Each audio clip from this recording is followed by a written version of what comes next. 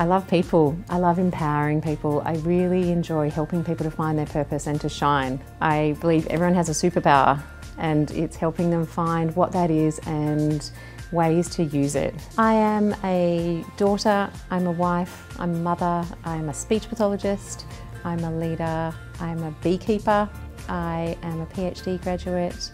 I am incredibly passionate about the work we do here at the Shepherd Centre. Aleisha the mum is not as calm as Aleisha the leader, for an honest answer. My boys are 8, 6 and 16. I love being a part of their lives. I've always been interested in language and words and linguistics, and I studied that at university, and I was lucky enough to be accepted into a master's degree over at Cambridge University in applied linguistics. And while I was there, I had a cousin who was struggling to learn to talk.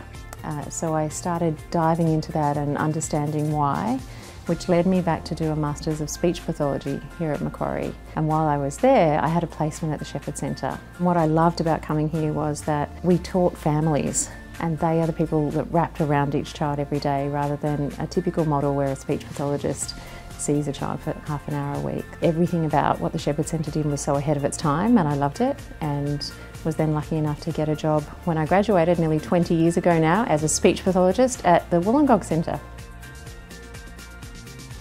The Shepherd Centre is life-changing. It's as simple as that. It really does shape and change lives.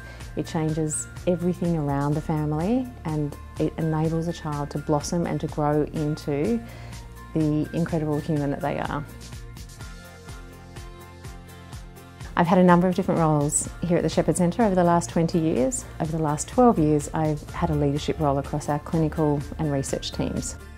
Our clinical model needs to evolve into today's age, for today's society, and for society in 5 and 10 years' time. Not every family will make the same decision, and nor should they, but being able to have options, choose something that's right for them, for families to feel supported in their local environments and communities. And I think that's what's key about our future growth plan, is making sure that families can get support wherever they are.